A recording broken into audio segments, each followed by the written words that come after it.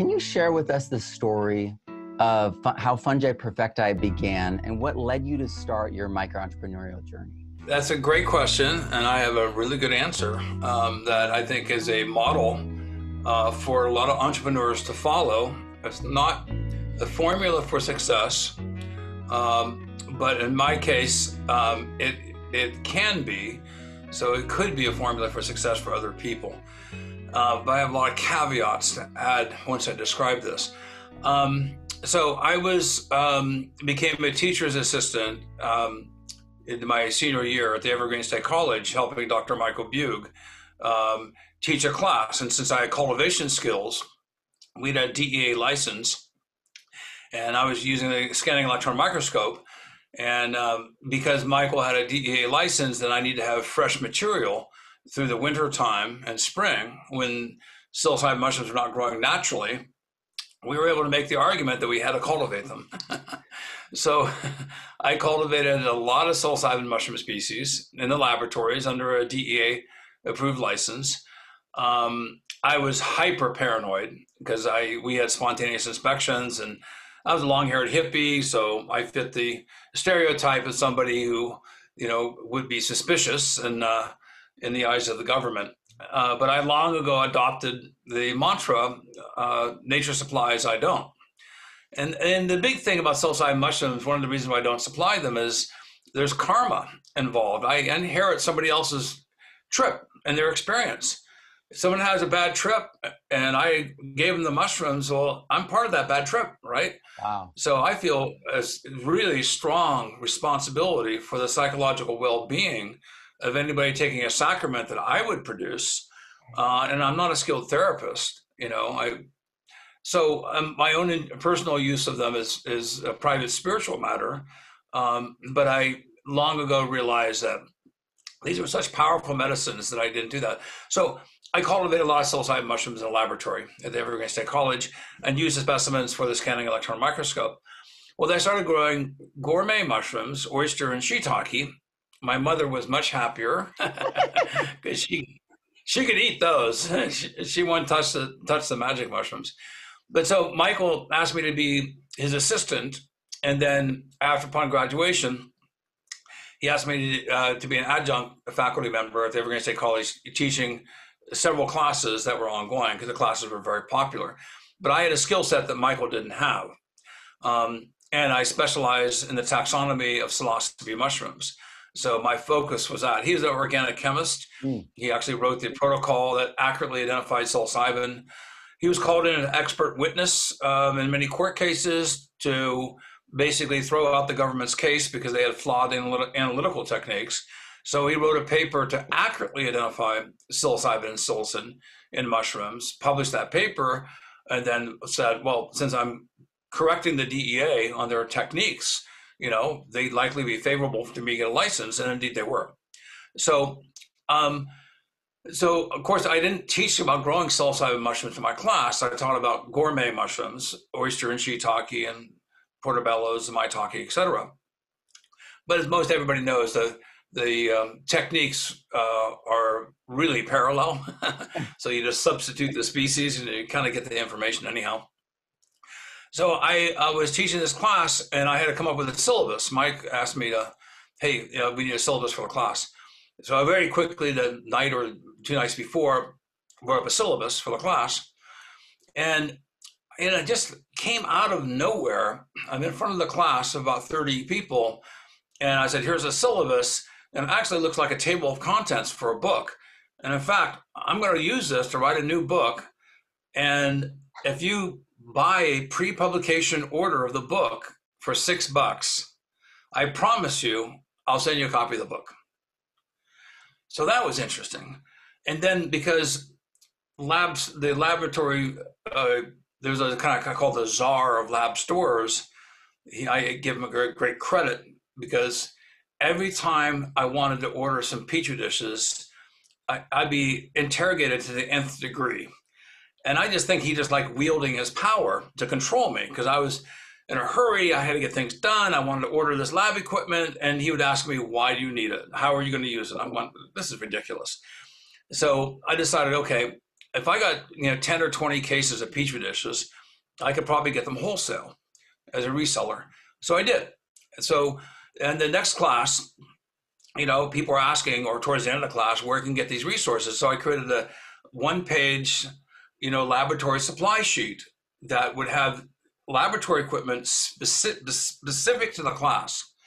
Okay, so then I taught the class, and I had this lab sheet. And I said, I might as well put down copies, pre-orders of the book on this little, one-page flyer advertising my new mail order business, which I just created on the spot. And so I ended up creating 3 points. So pre-publication copies of a book I had not written based on table of contents, a one-page flyer with equipment specific to mushroom cultivation, and the book, when it came out, then advertised the other 2, the mail order businesses and the classes. So I created a triangle of literally robbing Peter to pay Paul, because I was borrowing. I got about $5,000 in pre-orders from my students, and that allowed me to print the catalog, that allowed me to send the catalog out to have more people order pre-publication copies of the book, and they'd order the equipment, and it would also advertise the classes. And so I started spinning this little, sort of permaculture profit wheel. Yes. Faster and faster. And it works sort of. And what I want to say about that is I faced a lot of challenges in my life. And the attitude that I had, especially when I was younger, is every challenge will make me stronger. And so it's like exercise. I only am here today through the kindness and generosity of other people. I paid every bill for 10 years, every utility bill, every phone bill on the date of disconnection. Not a week before, on the date of disconnection. I was chasing checks. I didn't have time to balance my checkbook. I packed 30,000 boxes by myself. So you can, so I would call up the public utility, a district, 360-426-8283, and 801 on the date of disconnection. And there was a pool of employees after about 2 years on the date of disconnection around the phone saying Paul Stamets is going to call, and they would bet whether he's going to call or not.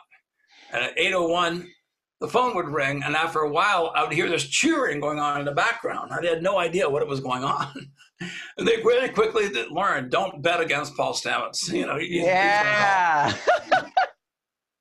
But I had to stretch my cash flow, because my lawyer told me if you give official notification, it's illegal for them to cut off your bill. So I thought, okay, I could use that information. But then, I just put myself out there, and I just refused to quit. Stamina. And my parents, my father said, you'd never be successful in life growing mushrooms. You should work for IBM or General Electric, and so one of my, parents, even though they're well-intended, they can give some of the worst advice, and the best advice is not to follow their advice, follow your passion and your interest, because it was never to me about money. It was about science. It was about knowledge, exploring this underground universe of mycelium and mushrooms. And because they were forbidden fruit, I was even more attracted to them, because and when I go to the libraries, the University of Washington, all the journals that had anything on psilocybin mushrooms had been razored out.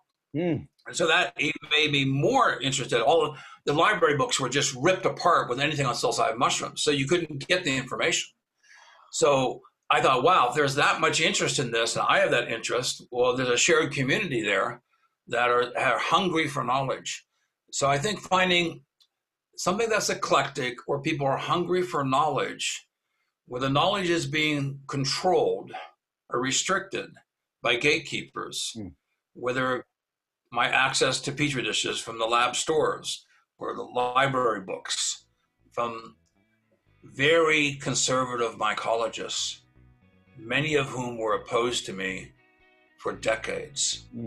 When I first went to the North American Mycological Association conference, I met Gary Linkoff.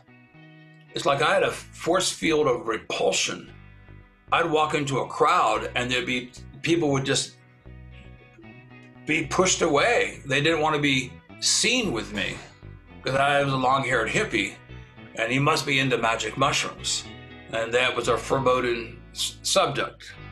And so that's really interesting to me that it was so disturbing and unsettling to the status quo.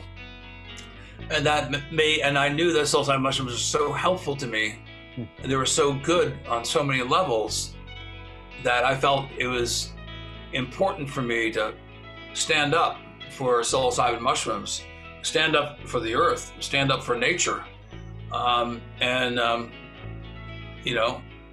push against these people. Yeah. Because the more they pushed me down, the more I wanted to push forward. I realized that their suppression is only an indication of how valuable this knowledge is.